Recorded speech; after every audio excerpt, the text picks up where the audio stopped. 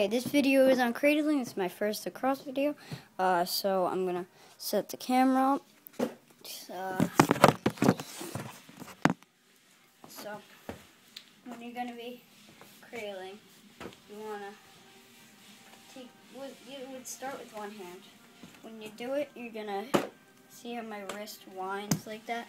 But you wanna do it in a bigger motion across your your face with your wrist winding, and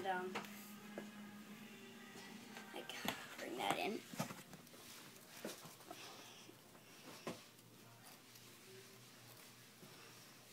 Okay. So do that.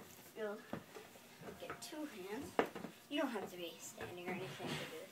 Well, for the one hand you don't, but with two hands you gotta stand. So you would go 1, 2, 1, 2, 1, 2. So you would just bring it across your face like this, just like the one hand, just with your bottom hand. Your bottom hand doesn't do anything. All of your work is in the top hand.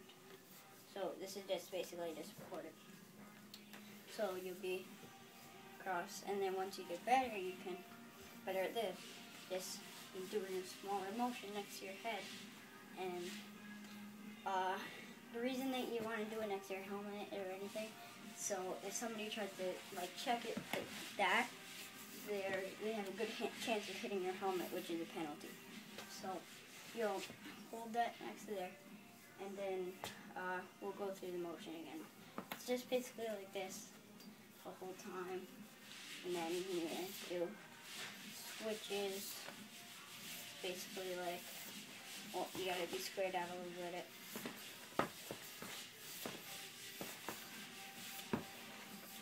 Basically just move to this side switch, this side switch, and just keep practicing. You can do you can cradle on this side, you can cradle on this side, and just to get better, just keep practicing. Practice makes perfect. So just keep practicing doing this, and then after you do that, practice doing this, and after you do that, practice doing this, and then you can practice doing on this side, and then this side, and then this side, and there you go.